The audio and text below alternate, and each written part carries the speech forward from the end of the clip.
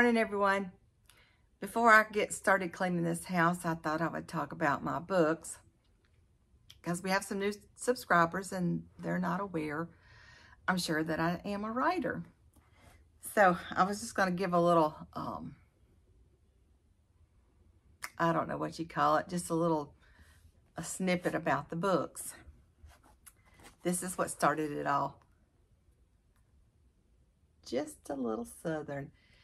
It is about my life growing up in a trailer park and raising my kids on a farm and just growing up.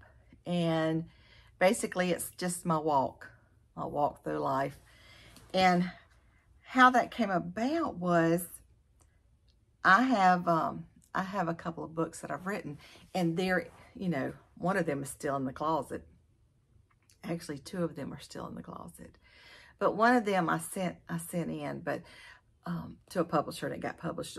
But before that, I contacted a publisher, and I said, what can I do with short stories like this? And I sent her a short story or two.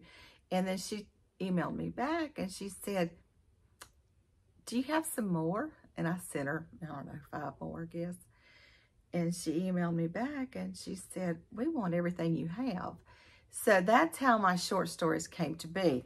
And as I say, it started with Just a Little Southern, right here. And then the next one, I titled Just a Little More Southern. And if I had known that there was going to be a 3, 4, 5, and 6, I would have titled that second one a little something, I don't know, more catchier.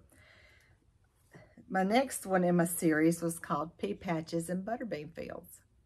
Again, it's just my walk through life at different stages of my life. Down this road a piece. Up there around the bend. Those are just each decade, each section of my life has a different story to tell, and these are just short stories. You can just sit down and read one short story, or you can read 2 short stories. It's not like you have to, each short story stands alone.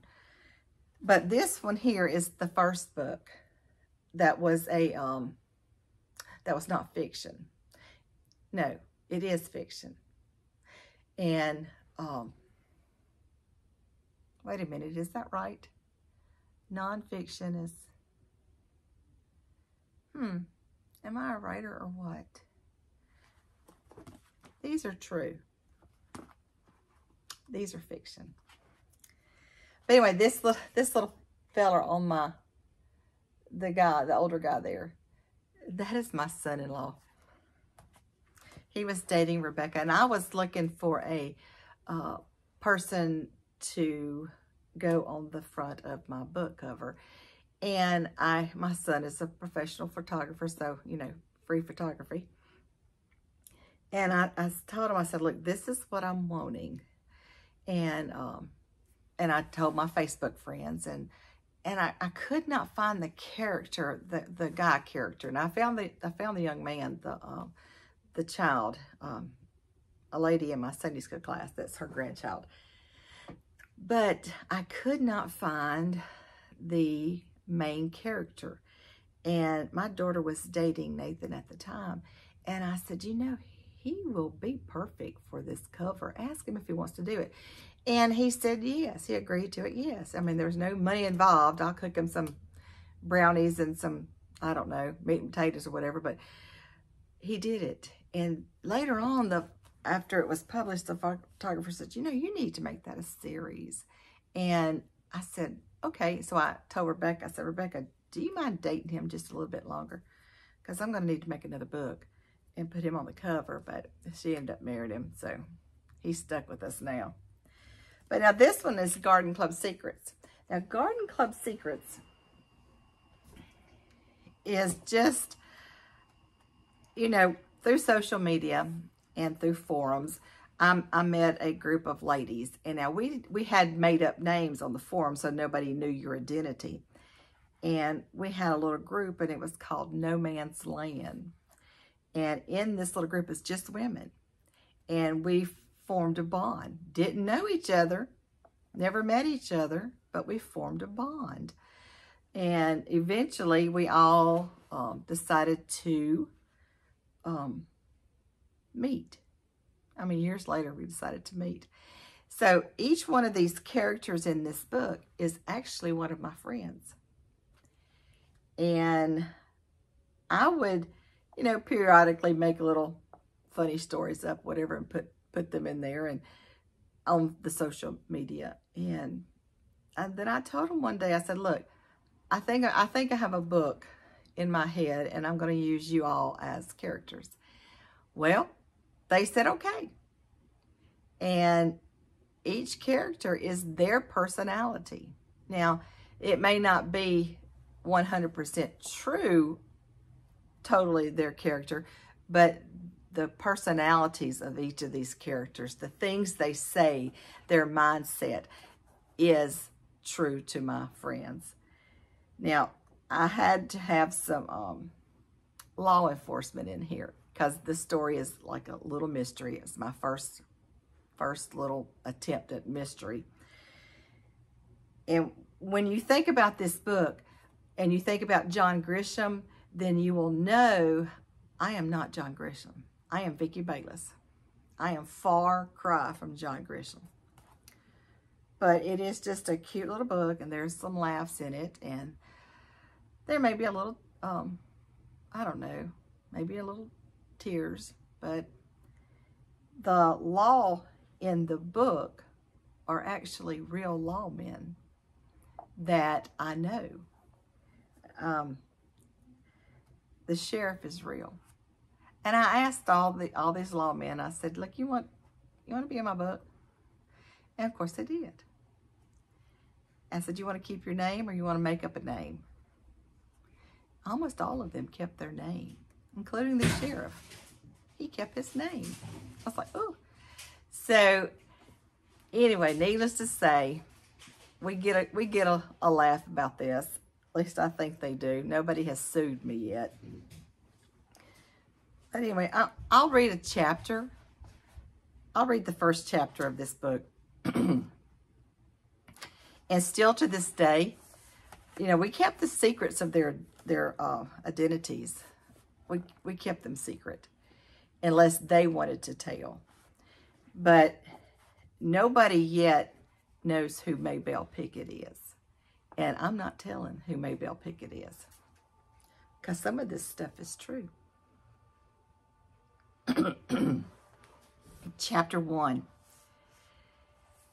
Maybelle Pickett was known for one thing and one thing only: gossip. In fact, she was downright good at it. If you wanted to know anything about anybody in the town of Depot, Mississippi, all you needed to do was sit on her front porch and rock a spell. Of course, no one dared mention the word gossip, for that was a sin.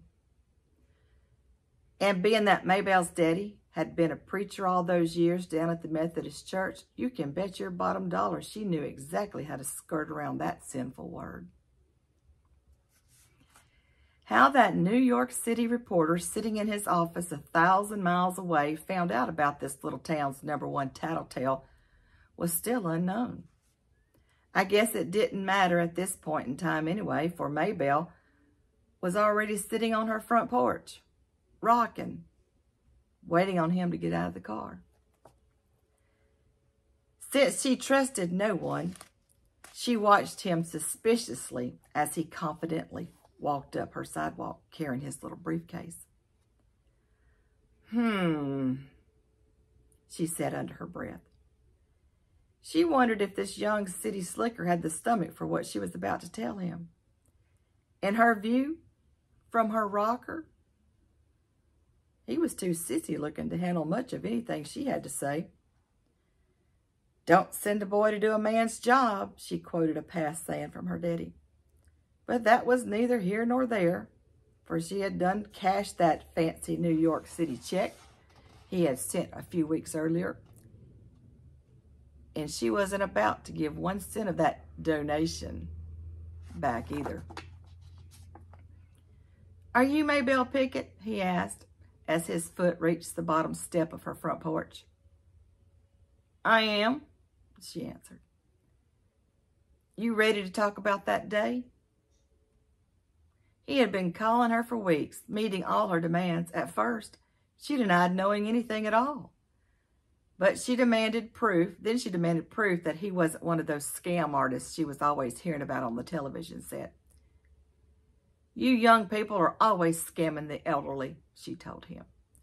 Next, she requested money from him, something which he informed her was illegal for a journalist to do. What about a donation to Depot's Methodist Fund? She politely insisted upon to no end. And lastly, when finally satisfied about his true intentions, she refused to speak on the matter over the telephone, afraid someone was recording her words. She was still a little unsure about him. You bring enough paper, young man? I did.